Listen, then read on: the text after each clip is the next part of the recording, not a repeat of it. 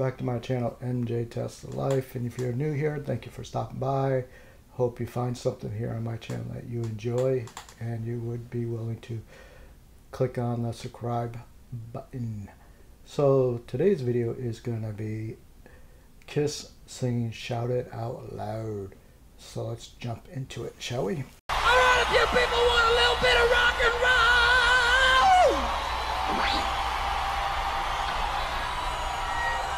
I want to see everybody here. I want to see everybody here. You know, y'all been sitting tonight. I know there's some guys walking around, these nice guys up there, they're telling you all have to sit down. I think that's a load of crap. You can all stand up if you want. Shout it out loud!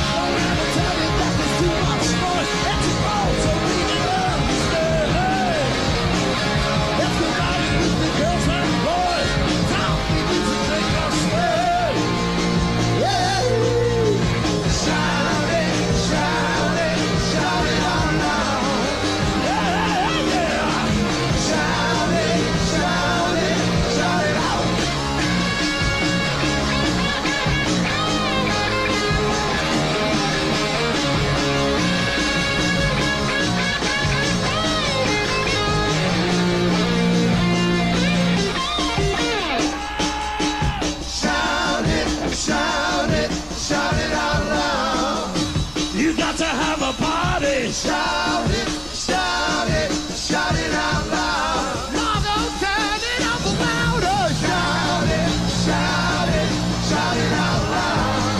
Everybody shout it out. Shout it, shout it, shout it out loud. Shout it, shout it, shout it. Shout it, shout it, shout it out loud. Everybody shout it out. Shout it, shout it, shout it out. Oh yeah! Shout it, shout it, shout it out loud. Woo!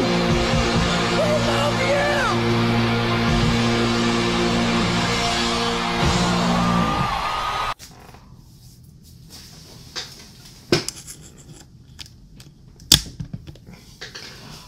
Right. So, yeah, that was... Obviously, I've heard that song before, but that was interesting seeing a couple things. One, I had thought that Kiss in their makeup, like for example, Peter Criss, he had the green paint on his eye, you know, in the makeup until Dynasty. But this is in 77. This is like 2 years prior. So I wonder, when did he start adding that to the look? Because I always thought it was black. You know, the only person that had a different paint on their face was Ace, because his was silver. But Paul's was black, Gene's is black. I always thought Peter's was black as well. But as we just saw in this video, he definitely is wearing green, like it is in the 79 Dynasty tour, and even on the album too. And I just thought that was fascinating, and I really don't know when he switched over to having color in that. The other thing, what was the other thing? Oh yeah, it's funny seeing Peter was in a really good mood, wasn't he? Because he's sitting there winking and like while he's playing, it's like he was having a real good time there. I always liked it when I saw Kiss back in '96, the original group. When I saw them, they had Paul sing, as usual, Gene singing as usual, this song. But then they added Ace, I believe it was this song, Ace sang part of the song as well. I know the song Cold Gin, Gene sings it as usual, but Ace sang some of the song himself when I saw them in '96. And I like that. I like that they take turns singing their different lines in the song. But that definitely is a kick-ass song. And one of the things I love about this song is the words, what it's saying, about have a good time, life is short, live for the moment, basically, is what I take from the song. But it is true that when you get older, what you had once, when you were younger, you listen to a song at a certain level and you think it's just fine. But when you get older, if you try to play it at that same level, and it's just like, wow, it's just too loud. You need to turn it down. Why that is, I have no idea. I don't know, maybe it's because you just get wiser and you realize that, having hearing does mean something important, and who knows? 'Cause I did see,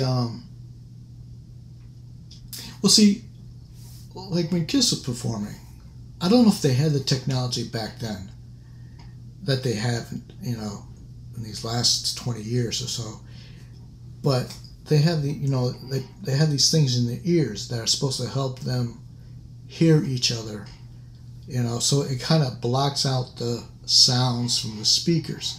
And obviously they're not facing the speakers on the side, above, or in front of them, so they don't hear how loud it really can be. Whereas if you're in the audience, you really feel it. So, but still, they do get some damage, hearing damage. I saw an interview, or a conference, I guess a conference or whatever, with Gene and Ace. They went on tour a couple of years ago. And I thought it was interesting that when sometimes the reporters were asking a question, Gene, for the most part, had no problem understanding what the questions were. But Ace, God love him, Ace, he would lean to Gene to ask, what did he say? It seemed like Ace was having a hard time understanding, or having a harder time understanding what the reporter was saying compared to what Gene was able to.